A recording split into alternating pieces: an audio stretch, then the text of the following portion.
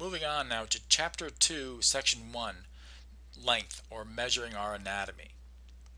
The icon to perform a measurement is located in the upper left-hand corner of the EZ3D software, which allow us to perform various measurements of either measuring the inside of the nerve of a tooth, measuring bone width, etc.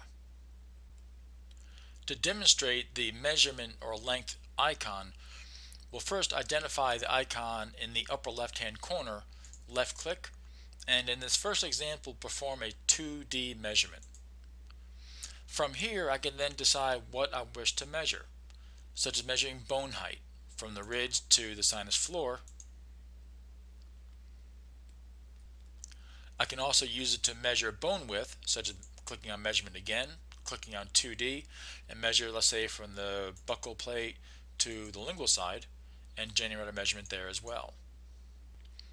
I can also do what's called a 3D measurement, which will place the measurement on either the coronal, axial, or sagittal window, as well as place the measurement on our 3D rendering.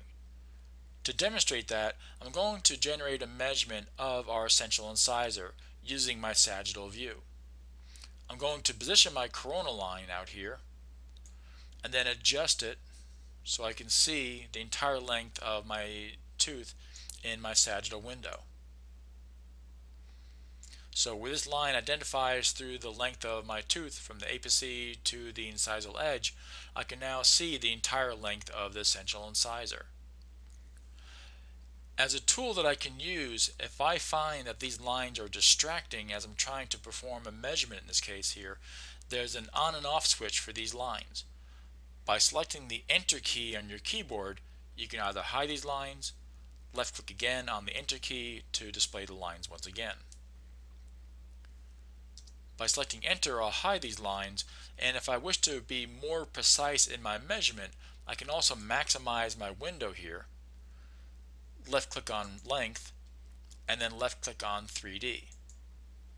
Click once at the apice of my tooth, left click once on the incisal edge, and now I've placed my measurement here on my essential incisor on my sagittal view, and it also added the dimension here on my 3D rendering here as well.